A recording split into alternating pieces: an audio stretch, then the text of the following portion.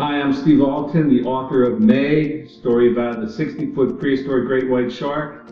And I'm here to talk to you real quickly about a sale we're having to benefit the Adopt an Author program, which is a nationwide reading program, free to all secondary school teachers. We have about 10,000 registered teachers in the country, and we want to keep it free. So we have a special going on right now at www.stevealten.com to buy a package of either a brand new 20th anniversary edition hardback.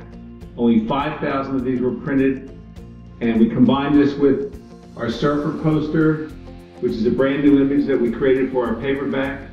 And we also have 3 other posters for sale, including Hell's Aquarium.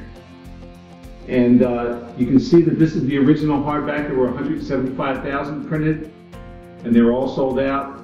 We only printed 5,000 of these. You can see it's a much thicker book because it includes the prequel MEG Origins, which has never been published before. It's also completely rewritten.